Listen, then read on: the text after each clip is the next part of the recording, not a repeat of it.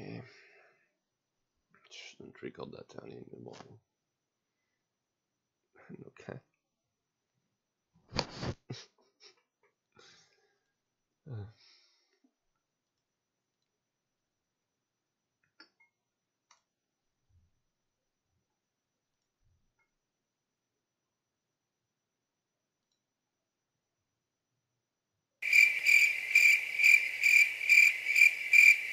Known as the awesome bomb. Oh my God! Wait a minute, look at this! Oh my God! Team right there, double noggin knocker. Just, oh my! Wow! Did you know that the B1 Battle Droid is actually the best tank in the game?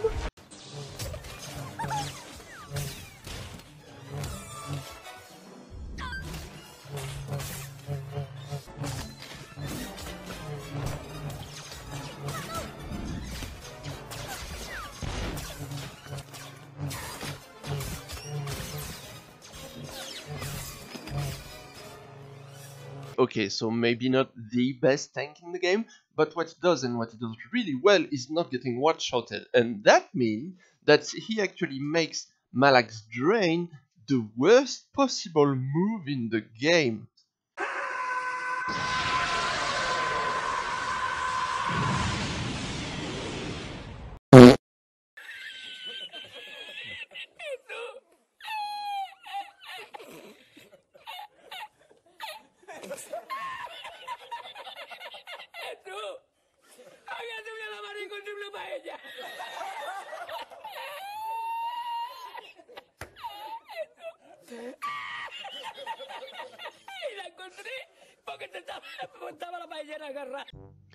So yeah, this team works because the AI is dumb, basically. Well, it's not dumb, but the thing is that the AI in this game is either pretty dumb or hard-coded to do very specific stuff. Like, if you recall, when JKR came into the game the first time, he was hard-coded to go for Treya every time, the first time around, and then Nihilus.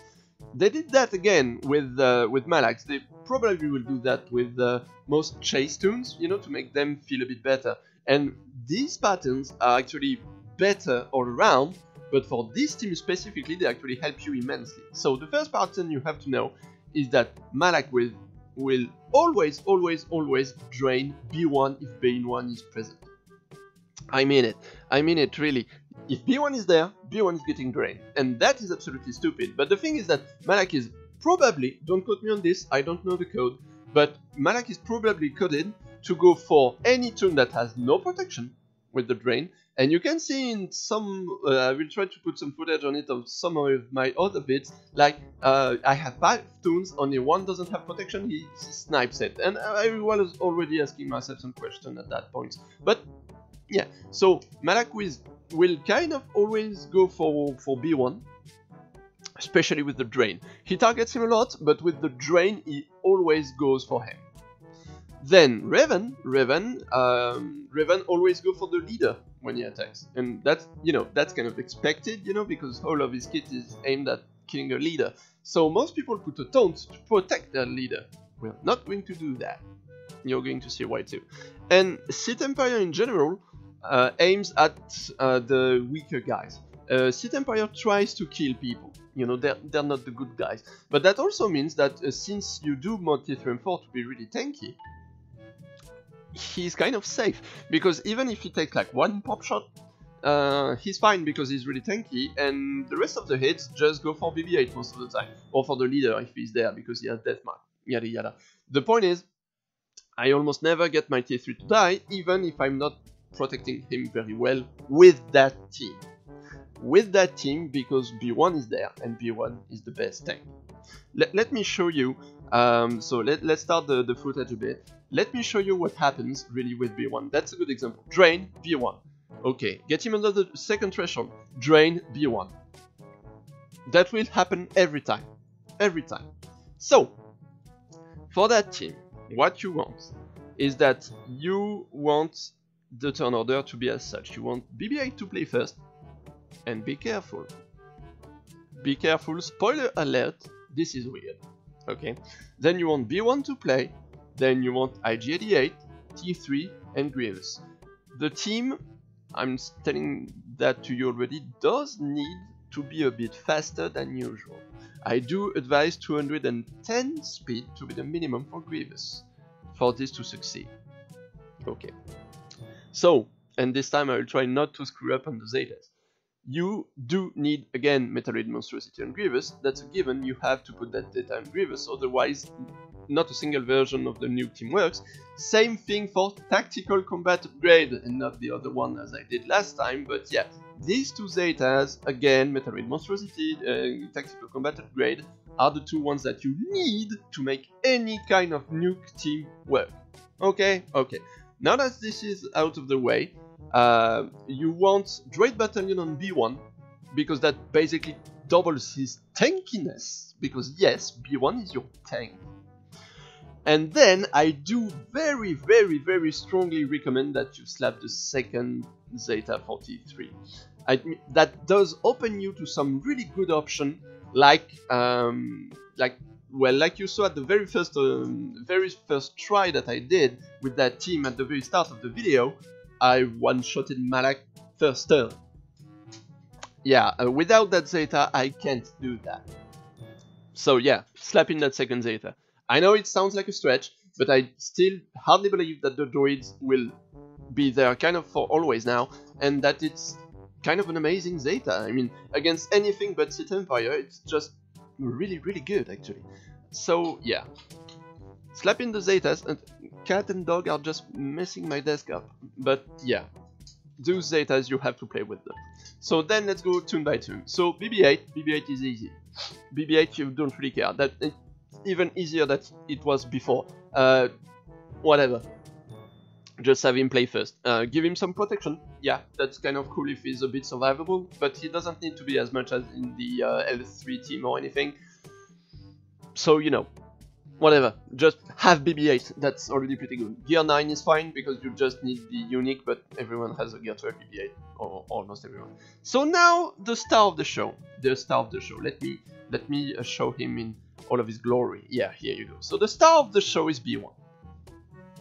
So B1, I did make the team work with a Gear 11 B1, but the team becomes like exactly just better every time you slap something else on B1, because all B1 is there to do is add some extra damage. Well, and of course tanking like a freaking boss, because B1 is like the best in that team. But yeah, I would advise a Gear 13 B1, because he's like amazing and he does like insane damage, and I don't have him myself. My B1 right now is at Gear 12 with a bayonet, and that's kind of it. But the higher you get him, the better he gets, and the better this team gets, because he will like double his damage output between Gear 12 and Gear 13. So go ahead, if you can, slap the Gear 13 if you want to go for this team, and this team only. I mean, the Gear 13 for B1 will be useful wherever you use him, but for this team, yeah, the higher the better. Really the higher the better. So, same thing. For this modding, it's not that specific. It's just that you want him to play really often, and you want him to hurt. So you want him to be fast and to hurt. It's kind of depending on your mods, really. As long as it fits in the turn order, you can go for attack or for speed. That's kind of on you. So just try to get him fast, just try to get him strong, and give him just a bit of potency, because that's like the only thing that works. Once you have your attack or your speed set, your second set should be potency, because that's the only stat that he actually kind of cares about, because he's going to land target lock from time to time, and that's it. But yeah, as much attack as possible, as much attack as possible. You slap him with an attack cross and an attack triangle, and if you're able to get him in a turn order with an attack arrow, that's actually absolutely amazing, and he will be doing some amazing stuff for you. But yeah, really, that guy is amazing. Yeah, B1, I just love B1. I love the kit, I love the character, I love B1. B1 is love. So IG88, and I will take a bit of time to say that this is what you want for your IG88 if you're using him as your lead on any kind of Nuke team. One of the biggest complaints I get about people going for the Nuke are the ones who have some IG88 that are low gear and that are modded with like crit damage. No. If you want the Nuke teams to work, and if you want IG88 to be worth the leader spot, well, first off, he doesn't give crit damage to the rest of the team if you don't have debuffs. So if you don't blend debuffs with him, he's straight worse than HK47. He also gives 10% less crit chance. So that also means that your modding for the whole team will be harder. So you want an IG88 that works. Before I say anything else, for this team, yes, HK lead can work, but you have way less options on how the team goes. Okay? Okay, so you want your IG88 to be gear 12 and to have the multi-tool that gives plus 10% potency. That is critical. That is so important because that just helps you mod him so much. Then you want to give him only potency and crit chance sets, and that's it. You want a speed arrow because he is a slow fuck. Then you want a potency cross and a crit chance triangle, and you want to get him at 80% critical chance because that means he gets to 100%, no need to give him any more than this, and then you want 100% potency, no less. Okay, once you have that, yes, you can use IG88 as your lead. Now that is said and done, I don't want any more questions about how to mod your IG88, because it's there. Okay? Okay. Next one.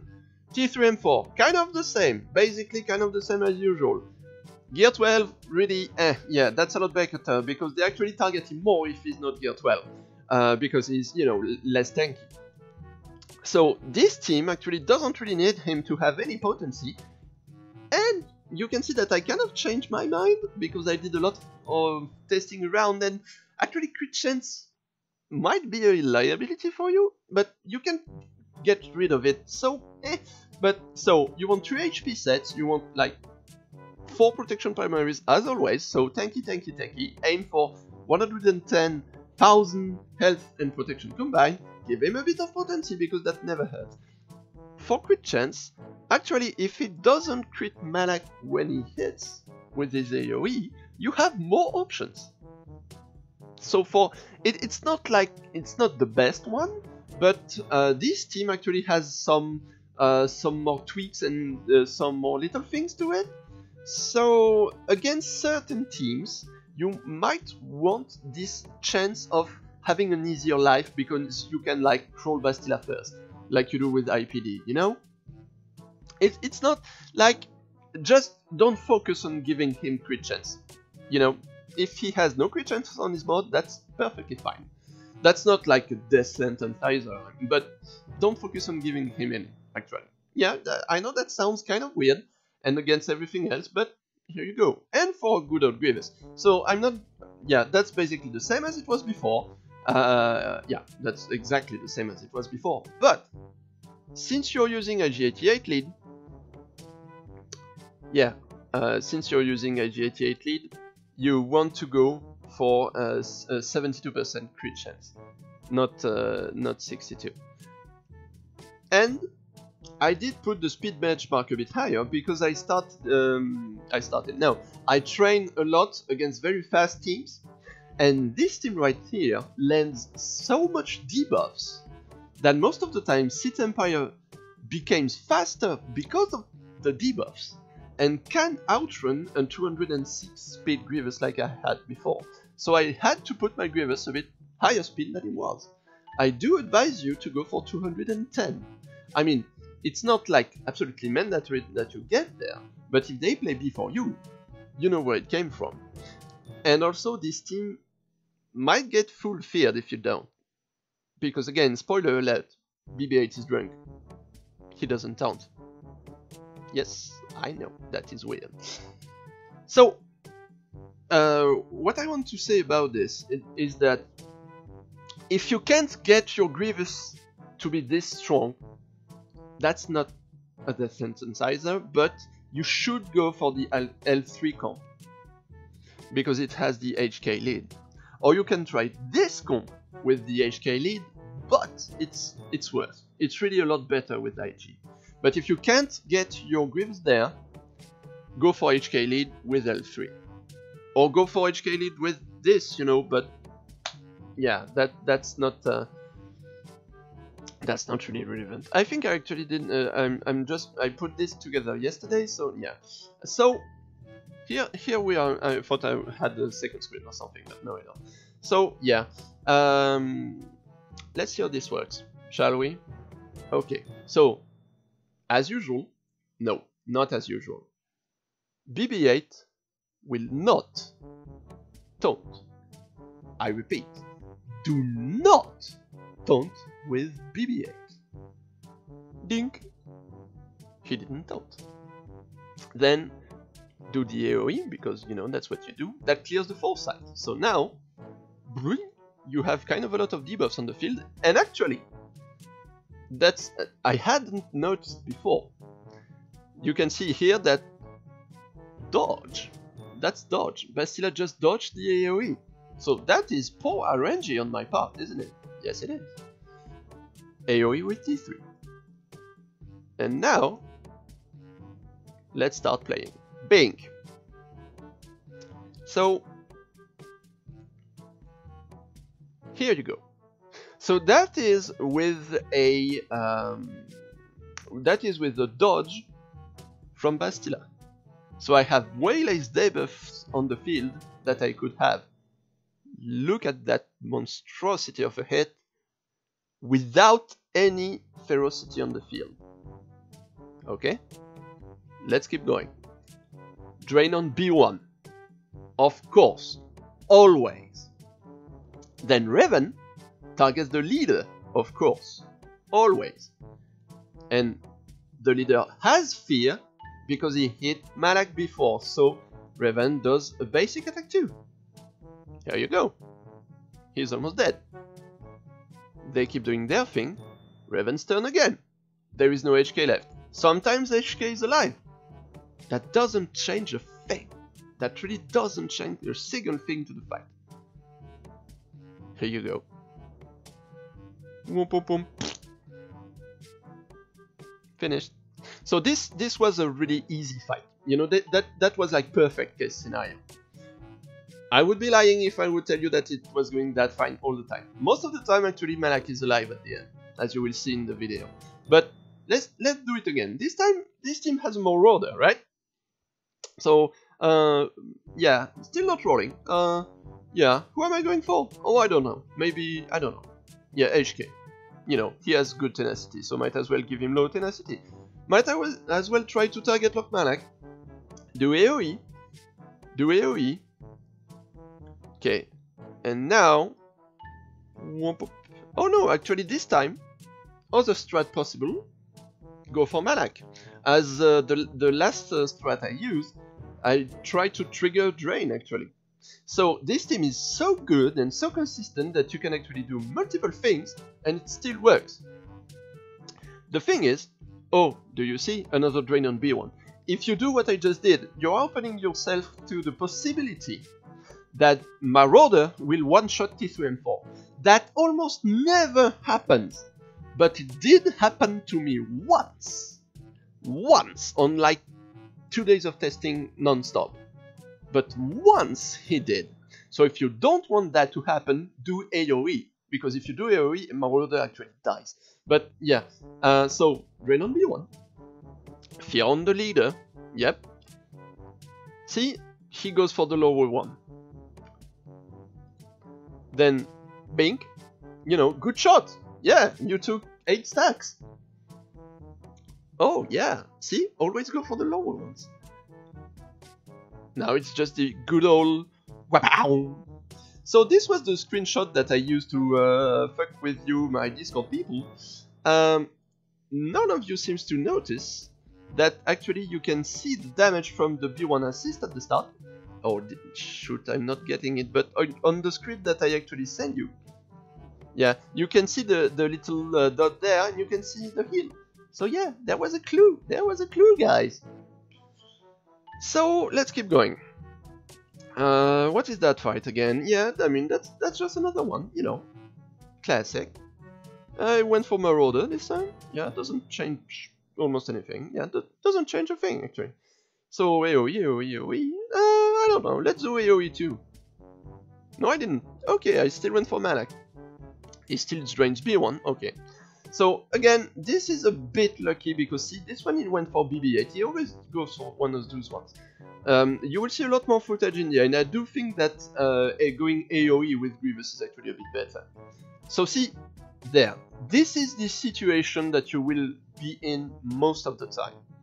You will be against a lone Malak with 3 of your droids remaining, and B1 is going to tank every single drain that he does. Usually getting to that point was bad, because that meant that Malak was going to drain your droids and you would be dead. But now, just look what happens. Okay, it's still a bit long. Okay, he takes out T3. Not a big deal. I still have healing immunity on him that I can lay down. Just go how much he goes for B1. I can stun him because there is no Revan left. And B1 is still there. Drain on B1. Yeah, keep going. This move is the only one that he does on Grievous sometimes. That's the only move that someone goes for Grievous. See, the basic, the drain, again! Basic, drain on B1. Bye-bye. So, that's actually, that could be seen, I don't know, like, maybe you could see that as an exploit, but I don't think that is. That's just how the AI is hard-coded to work. They did that. Oh, so this is another possibility. Yeah, one-shot Bastila first. If you can one-shot Bastila, and that's why I don't really advise you to put too much critical chance on your T3, then you never had corrupted battle meditation, so yeah, you just blow them up anyway. So you can crawl at Malak, you can crawl at Bastila, or you can just AoE, and it always works. I love that team. That's absolutely amazing. That's really an amazing team to play against, to play with, and to play against, because yeah, the guy did try a lot, and it was kind of fun. So this team can lose on this exact situation. It can lose on a very specific kind of target, that is the very, very fast Malak. If you get to that point, and Malak just goes draining B1, but Malak is just playing because he has like, the guy I did most of my testing against has a 327 speed on his Malak. Yeah, you can lose against that, but that's most of the time that never happens, and you just plain win like almost every time. I'm not saying every time because that's a little thing that is left, but you're going to leave a very low life Malak. I mean, I'm talking and see that team is already dead. Malak even dies before because that team hurts so much, and as you can see, B1 is killing people. That's a gear 12. He's doing like half the DPS he could be doing at gear 13. Just look at that. Just look at the footage. So yeah, these are the stats of the team I did like 80% of my testing against. I did test against most of the teams of my shard, but I actually did such a good job of giving people ideas to put Malak away that the Malaks don't really stand in top 10 in my shard anymore. Oops. But yeah, so this is the guy Schmerz, again, a guy from my guild, Ewok Strikes Back, and he actually, yeah, was my punching bag for most of this. Just a quick run at his stats, okay? So I get some people think, oh, you're playing against shit teams, and no, that's the team I'm playing against. I mean, you can pause, you can see what's his. I put both Marauder and Trooper because he put both for me to test against. But no, this is a really good team. Actually, this is kind of an amazing team, and yeah, I want just to showcase. So this is his Bastila. Maybe she's in the tank year 1. Okay, maybe she's Bastila is in the tank year 1, but that is Malak. Okay, that's his Malak. That's a tough nut to crack, guys. And he actually is the only guy I managed to lose against sometimes. So I won every game except some games against this guy where I get bad RNG and I get Malak alone at the end. So yeah, just check what is happening right now. That's a fight. Okay, That's a fight that I did lose because his Malak is so fast that he just plays like crazy at the end. So yeah, Bastila doesn't really fall too early. Oh, also, before I forget, what I'm saying to you right now, losing the game sometimes, it's only versus Trooper. More other teams, I never lost. Never. Against Troopers, sometimes, since I have less options, I can go crawl and see, like right now, I could like go crawl Bastila, but I can't. And yeah, she still dies, but that would have been a lot better option for me. So yeah, I'm speaking in the background. What? Why am I speaking in the background? But yeah, here you go. Now this situation is same as usual, but just look at, yeah, he takes a turn, he takes another turn, I get a turn with one guy, I get a turn with two guys, then he takes a turn, then he takes another turn. See that he always drains B1.